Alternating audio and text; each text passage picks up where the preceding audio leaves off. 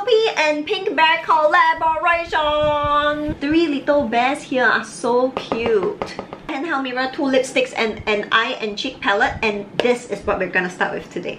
Matte highlighting shade as a base all over the lids. I'm using the blush shade as a base shade all over my lid. Brown shade on the outer corners to give some depth to the look. I'm gonna use the pink shade all over our under eye. Some of that shimmer and apply it in the middle of our aegyo style. The shimmer shade is not showing up. Why? I'm gonna put some of that same shimmer shade on the inner corners. Draw our aegyo style shadow with this brown shade. Use a liquid one in the end.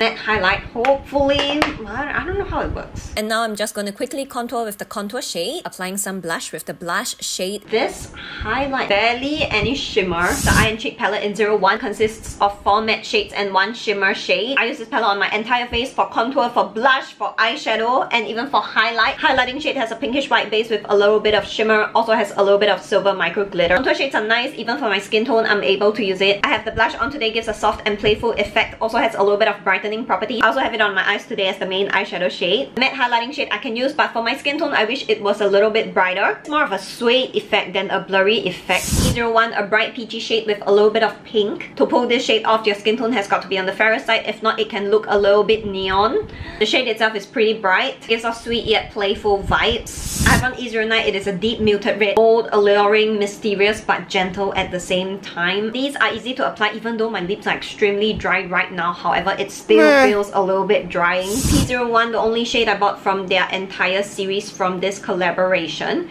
On me, it is an MLBB shade. It has a little bit of peach tones, red tones, and beigey brown tones. Nothing like that gentle and desirable shade in the picture. A little bit sad because my skin tone is too fair for this shade to look like that. Thin and light when it sets, it gives a very pretty glass finish. One is out for 4 hours just yesterday.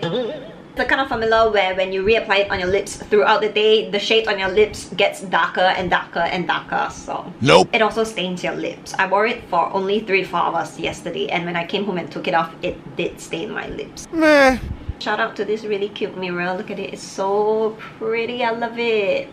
I'm not a fan of loopy, but it's nice to have. Oh, by the way, look at this. I have a allergy or a rash here. There was one that flared up here just now also. I have no idea what is this. Is this an insect bite or what? Because it's not as red as when I first started out. And there is here, it's also a little bit red here. It's just some...